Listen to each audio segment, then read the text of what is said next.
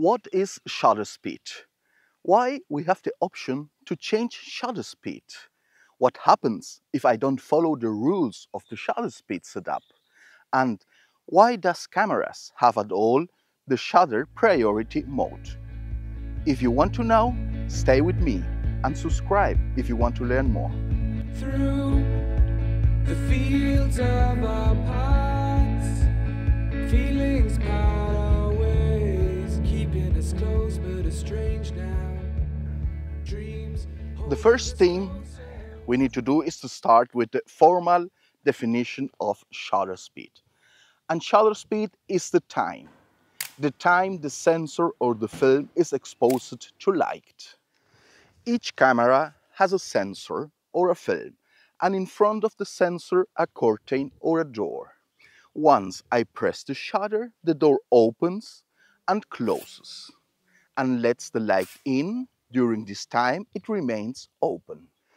This time, the doors open and the sensor receives the light is measured in time, and it can go from as much time as you want, 10, 20, 30 seconds or more even, to just a fraction of a second. For example, a 500th part of a second, as in modern cameras, to a 8,000th part of a second. And the shutter speed is one of the three pillars of perfect exposure photos. The main function of the shutter speed is to freeze the picture, especially when there is motion in the object we're taking the photo. As higher the shutter speed is, as better we can freeze a fast-moving object. Let's see an example. Just imagine there is a car parked in front of your car. Close your eyes and open your eyes just for a second and close it again. You can see this parked car perfect. You can see the color, the brand, even maybe who is driving the car. Now, make the same exercise looking in front of you and open for 1 second your eyes when the car is moving in front of you at whatever, 25 miles per hour. As you can see in this case, you can't clearly identify the car. And that is because the motion. Everything around us is in motion. In landscape, the water is in motion. The wind moves the trees and the leaves. The planes, when we shoot planes, are moving. So everything is in motion. And in photography, we have mainly two kinds of motion. The motion produced by the shaking of the camera from the photographer, meanwhile he's taking the picture, and second, the motion of the object we're taking the picture. In the first case, we have several ways to avoid this.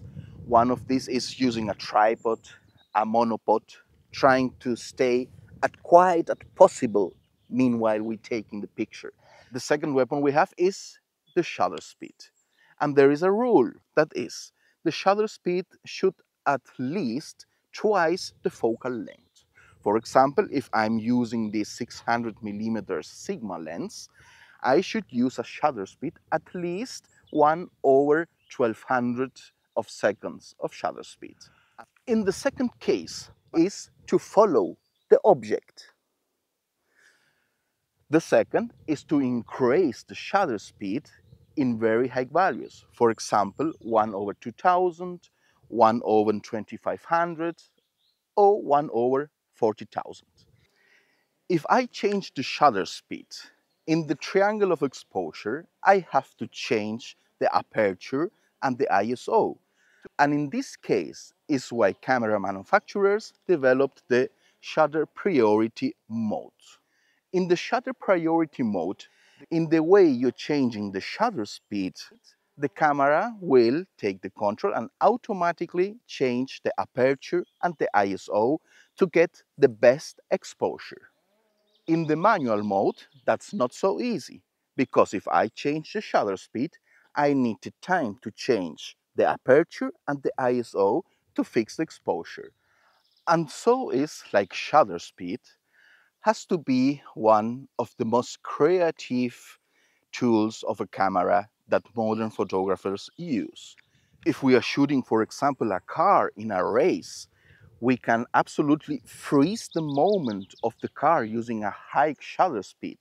But maybe this picture don't have the motion or emotion we would like. And therefore, I will use a slower shutter speed to just freeze the car, but not freeze the background. The same happens when we're taking the picture of an airplane or a helicopter. We want to freeze the airplane, but not the propellers. When you want to shoot the Milky Way, I need an exposure time very long, for example, between 15 and 20 seconds. That gives me all the light from the Milky Way coming into the camera. So, and now that you know why you have the option to change shutter speed and why manufacturers of cameras made the shutter priority mode, go out and take the best pictures you can. If you find this video interesting and helpful, maybe you consider to subscribe and give it a like so others can see this video too and help them to improve his photographing skills. Now, go out and take your best pictures. I know you can. See you.